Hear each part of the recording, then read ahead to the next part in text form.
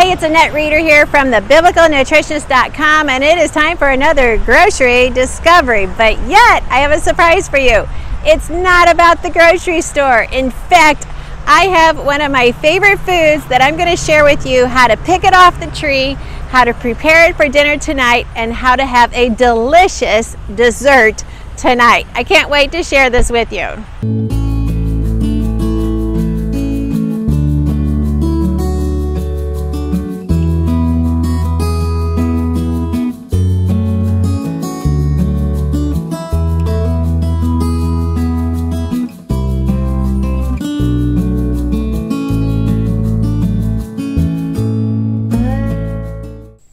So instead of being at the grocery store, I'm actually in my backyard because I want to show you what's going on with my fig tree, and I want to show you some really simple ways you can add figs to your dinner tonight.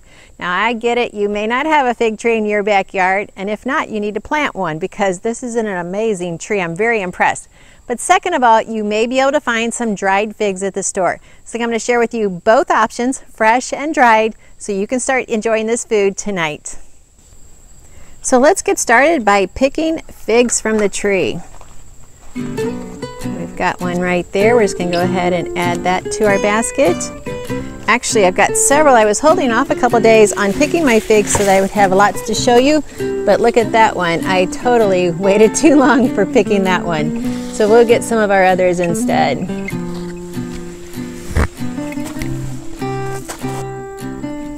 We've got quite a few that are ready to be picked.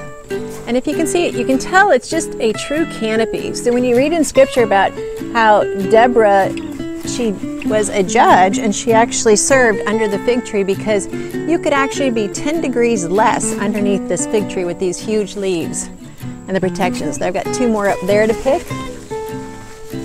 Kind of stretching on my tiptoes there to get those. I'm going to have to climb on my chair here to get some more up at the very top. You can just see we've got quite a few that are ripe, almost ripe, coming in quite heavily this year. This is the best year, best crop. I even pick them just a little bit underripe because they will ripen inside, and then I don't have to worry about trying to beat the animals to my produce. So you can see I've got some more up there. I'm going to have to bring the limb down to me to pick those. Got quite a few in my basket here for today. I'm very excited. This is my best day yet. And we still have many on the tree. Some little ones that are still just starting to grow. We've got others that will be producing and ready to be picked probably in the next day or so. We've got one there that's going to be ready by tomorrow. And look at this. It's almost like a Brussels sprouts branch with all of the different figs on it. So this is just a great tree to plant, very easy to grow. I have it planted on the south side of my house. My gardener landscaping friend suggested that because it likes protection from the wind, so you can kind of see the kitchen window and everything there, give you a little bit better view of what's going on in my yard. And now let's go to the kitchen and get started cooking. So here we have the figs that we picked today. I'm just going to pick my prettiest ones. I'm going to take off the top stem. I'm going to slice them in half, and then you get exposed to the beautiful flower on the inside. And I'm just going to place them in the bowl here. I also have our dried figs. I took some out of the container and then added them to some hot water that I just heated up in my kettle. So we have those as well. And I'm just making a small dish here because it's just my husband and I. You can see that dried fig was dried with its stem on. So here we have the dried figs. You definitely tell a huge difference in dried and fresh. So we're going to put those there. We'll go ahead and do one more. And slice this open. You can see the dried are not quite as pretty as the fresh, but you know what we're going to do with them, it's going to taste delicious either way. And I just want you to realize what you can do yourself, whether you have fresh or dried. So the dessert we're making is cheese-filled dates. I'm going to go ahead and use this scoop and just press that goat cheese right there on top. It doesn't really want to work for me very well. And any of your goat cheeses in the grocery store, they're so creamy that it doesn't want to come out. We're just going to go ahead and just with a light spoon, you can cream it very soft. to use for this recipe. That's a little bit more than what I want, so I'm just going to take half, press it there, another half, and then we're going to cook this for 4 minutes at 500 degrees. Now, I made this just last week for a guest that came to town, and I always experiment on my guests. I was shocked at how delicious this was. We also made a goat feta cheese pizza. Was not expecting that to be a hit, and that was so good. I can't wait to make it again. This is a crock that works well in the oven, and so we're going to bake this at 500 degrees for 4 minutes, and then we'll go to the next step. Okay, I just took them out of the oven. They smell slightly aromatic. I know the taste is going to be good because I've already tried them with, as I said, when I served my guest. So now I'm just going to put a pecan half on top. You could also use walnut halves as well.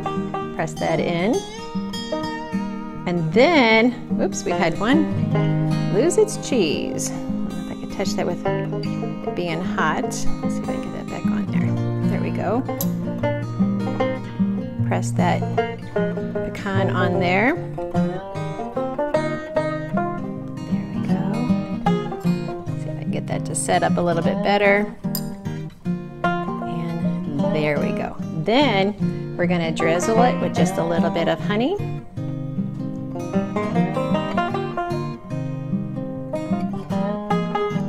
And we have a delight to use to entertain our guests. We're giving them such incredible nutrition in this dessert. We're getting protein because of the cheese, we're getting fiber because of the fruit, we're getting protein because of the nuts, and we're getting flavor because of all 4 ingredients.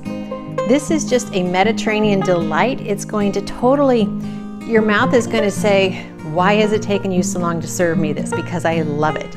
I can't wait to read your comments down below what you thought about this quick dessert.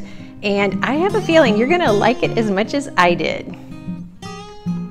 And that's our grocery discovery today. Remember, not all treasures are in the grocery store. Some of them are in your backyard. And you know what? If you don't have treasures growing in your yard, then it's time to start planting. We are in the season of harvest. We are in the season of reaping. So we need to be sowing and reaping, sowing and reaping. We need to be sowing God's word.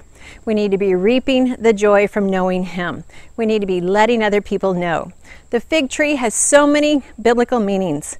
Go in and search it out for yourself. Check out our videos. But remember, just as we're physical, we're spiritual. And just as we're spiritual, we're physical. Hey, this is Annette Reeder from the BiblicalNutritionist.com, hoping you have a fig-tacious day today.